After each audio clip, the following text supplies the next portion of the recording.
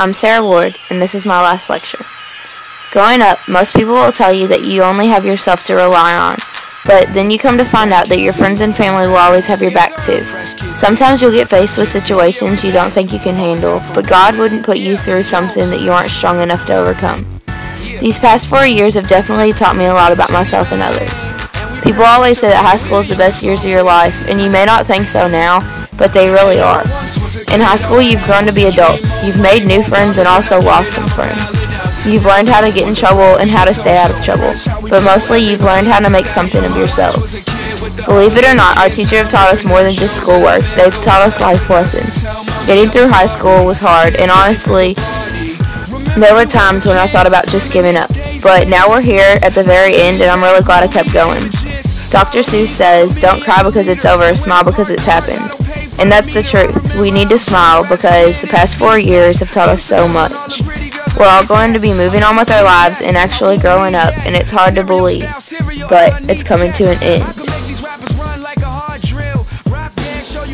I'm a peer tutor this year, and being around the kids have made me realize how good we all really have it and how much we take advantage of that.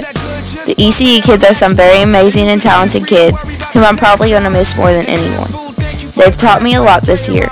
They go through more than any of us go through, and we think that our lives are bad. No, but they don't see their lives as bad either.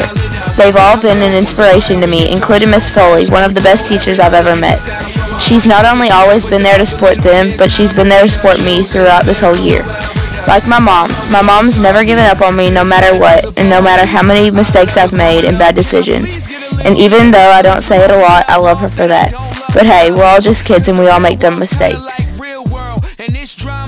And through all your mistakes, your family's always going to be there for you. Another person who has always had my back is my sister. Even though we argued a lot when we were little, and still even now, she always was and always will be my best friend.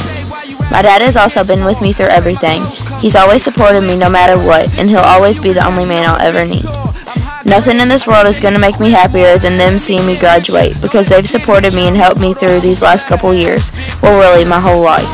Now graduation's not even a month away, and it seems like just yesterday we were freshmen. If you remember one thing from this, let it be to always keep trying and to be successful in your life. And this is it.